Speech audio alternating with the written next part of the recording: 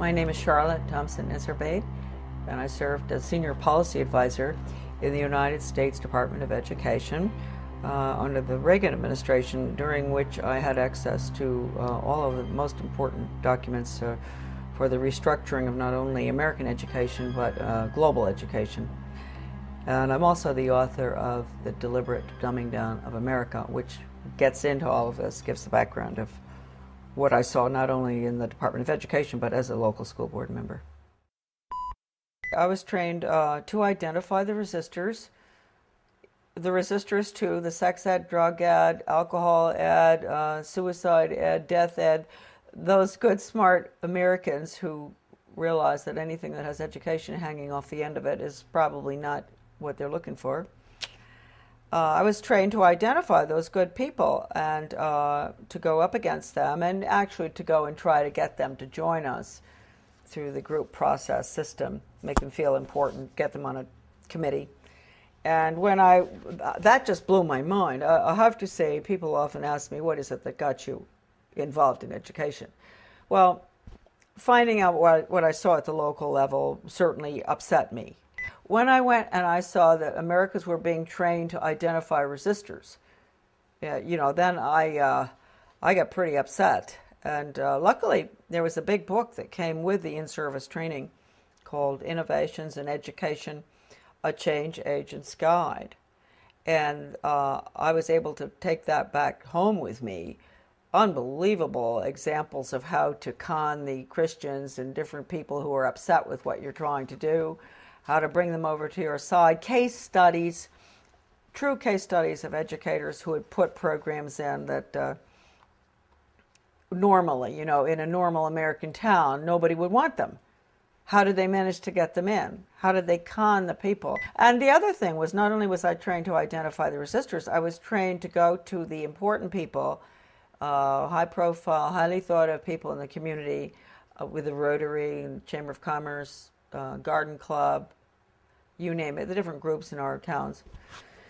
Go to them and convince them of the importance of these new programs like sex ed, drug ed, I just mentioned all of them, and to get them on your side, because when you can get the leadership in a community to go along with it, then the newspaper comes in and says, a committee's been set up with the head of the Rotary and this and that, and they're all getting behind this task force to discuss whether we're going to have a new sex education program. And then when Mary Jones, who ordinarily would think, why would we want to have a sex education program when we don't have any problems with kids having sex or anything? So she might be concerned. She might be one of the resistors.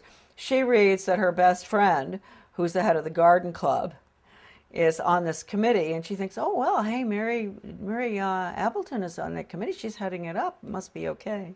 So I was taught really how to con the community.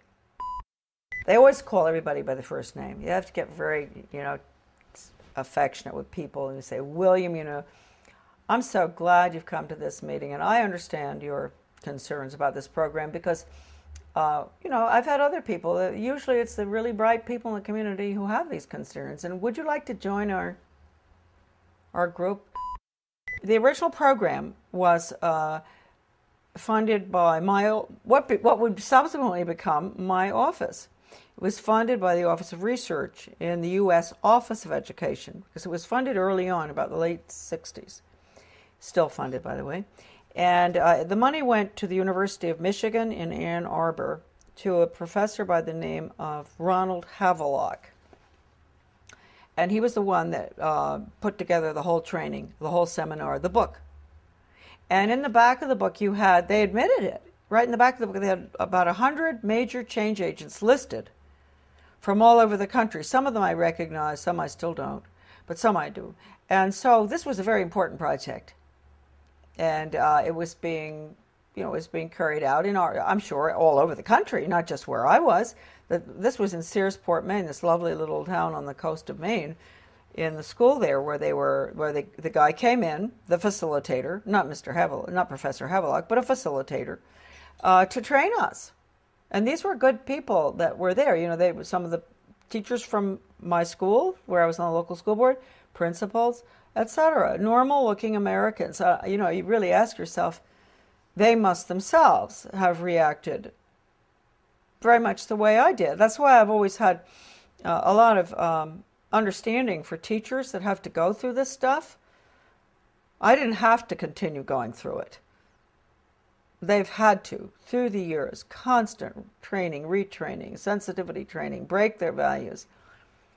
Right, no wrong. You've got to have all religions represented, so, you know, tolerant of everything, and because that's the New World disorder, excuse me.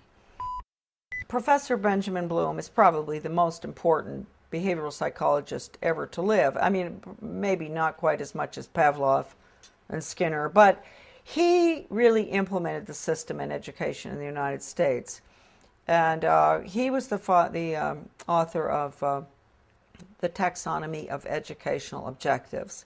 And I know that doesn't mean much to us. It means a lot to teachers. They know. All teachers have to go through that, Bloom's taxonomy. And just to give you an idea of how blatant they are, Benjamin Bloom said the purpose of education, and I often say this to parents, really, listen to this. You think the purpose of education is reading, writing, and arithmetic? The purpose of education is to change the thoughts, actions, and feelings of students.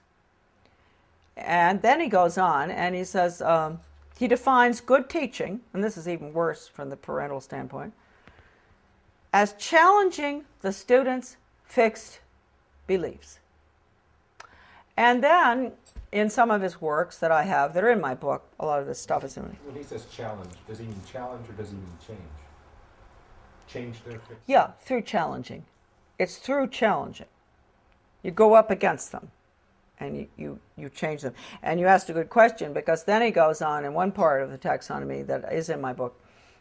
He says that he can take a student from here to there, from a belief in God or his country or whatever, to being an atheist and not believing in his country in 1 hour.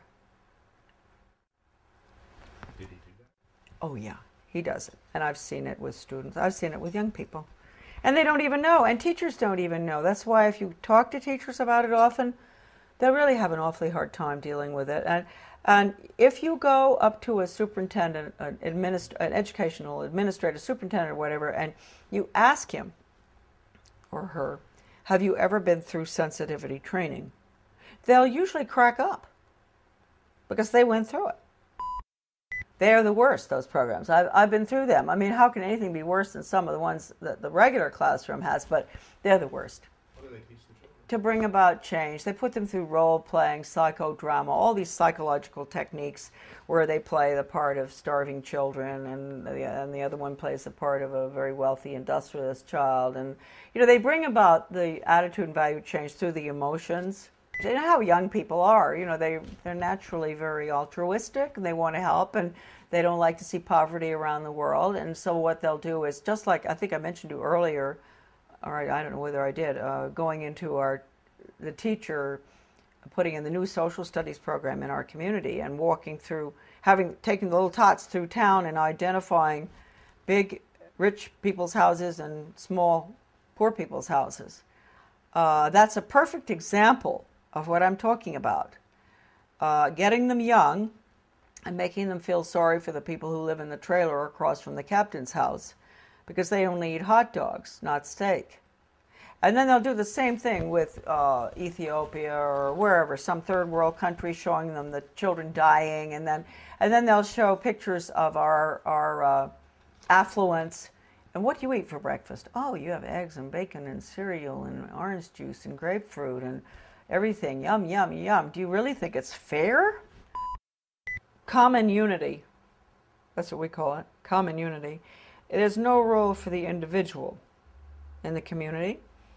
And for everything that goes on in the Soviet Union or communism is based on the community, the commune.